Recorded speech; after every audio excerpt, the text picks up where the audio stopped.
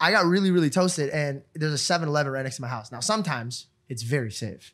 Majority of the time, it's very not. Like, there's some crazy motherfuckers that walk in and out of that. Hold on, just so I'm clear, you're just gonna roll with the story. Yes. That you okay. Yeah. Okay. Well, you stopped.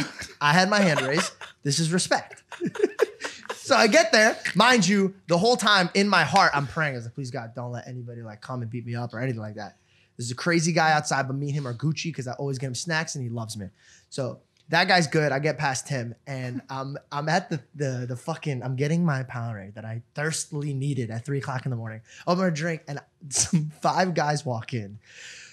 Get the fuck down. Put it in the fucking bag. I shit bricks immediately, slide down, throw my back against the chips and tried to hide in them. And I realized, I go, oh my God, I can't get out of there. There's no other exit. Then you just hear, ha ha ha, my boy, how are you doing? Bro, I am sitting there fully submerged in chips. All the chips that I put my back into are completely popped and broken. Crushed. I put my thing, I go like this, and they go, haha, my friend. They're all like the same ethnicity, and they're dapping each other up. They're laughing. They had no idea I was in there for them to do this joke. I come out, and they all knew they fucked up because they see my face is completely white. And I put the drink down, and the guy goes, we were just joking. And I go, yeah, no, it's a couple seconds late, but whatever. You know what you should have done? Should have popped up from behind where you were and went, everyone put your fucking hands in the air. Los Angeles police, get down.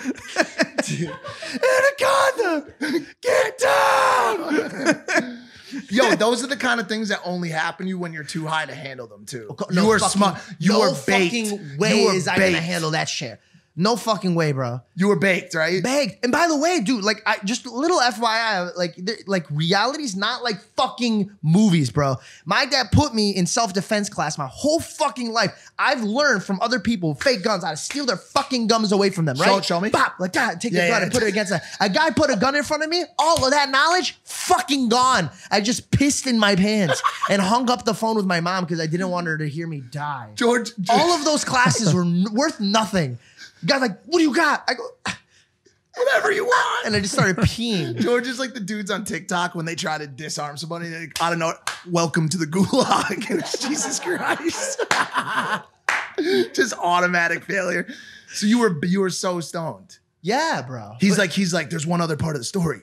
Then I woke up. I realized, I'm like, damn, I'm not even at 7-Eleven. I'm in a recliner in my apartment. I'm never getting weed from Mike ever again. The H9X strain.